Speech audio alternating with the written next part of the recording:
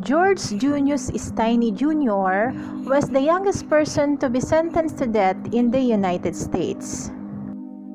George was an African-American child who was convicted and apparently murdering two white girls, Betty and Mary Emma, ages 7 and 11 years old. Stinney is the youngest American to be sentenced to death.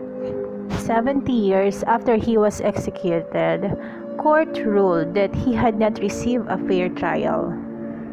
George Stinney lived in Alcolu, South Carolina with his father George Stinney, mother Amy, brothers John and Charles, 17 and 12 years old, and sisters Catherine, 10 and 7 years old, Amy.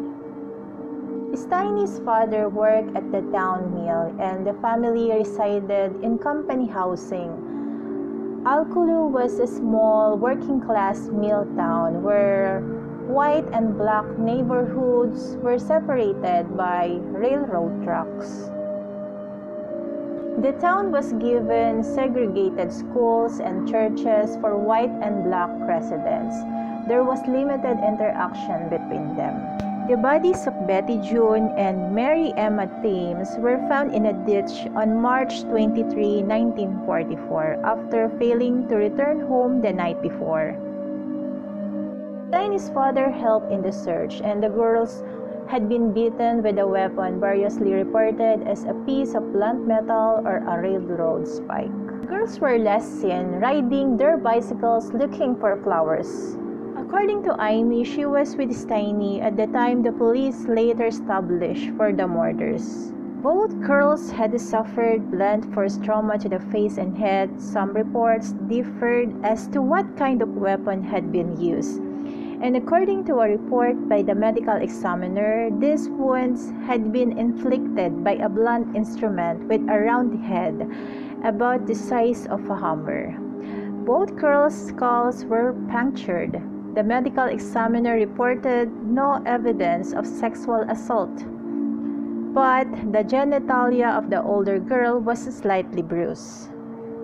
Stinney and his older brother, Johnny, were arrested of murdering the girls. Johnny was released by police, but Stinney was held. He was not allowed to see his parents until after his trial and conviction. According to arresting officer, Stinney made a confession, but no confession stated signed by Stinney is known to exist. The 14-year-old later claimed that the arresting officers starved him and then bribed him with food to confess. Stinney reported as a bully and gotten into fights at school. Following Stinney's arrest, his father was fired from his job. His parents did not see him again before the trial, and he had no support during his 81-day confinement. He was detained in Colombia. Stinney was questioned alone without his parents or an attorney. The entire proceeding against Stinney, including jury selection, took 1 day.